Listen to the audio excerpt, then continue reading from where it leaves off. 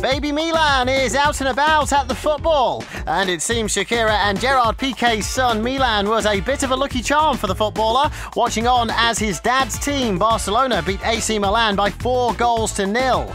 Sharing this cute snap on his Twitter page after the game, Piqué and his partner Shakira are seen with their 1-month-old, who is wearing a tiny Barca kit. She was also recently seen holding her little one at another game. Milan is the couple's first son, and Shakira explained his name means dear, loving and gracious in Slavic, in ancient Roman, eager and laborious, and in Sanskrit, unification. It seems that despite just being a couple of months old, Milan is already quite the sports fan. After all, Shakira did say he became a member of FC Barcelona at birth.